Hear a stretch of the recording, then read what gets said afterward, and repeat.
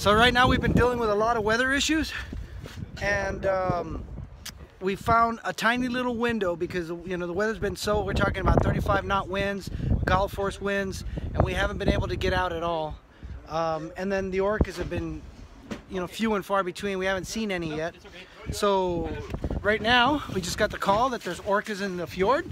It's kind of flat in this area, so we're hoping to try to get in with a bait ball. It begins.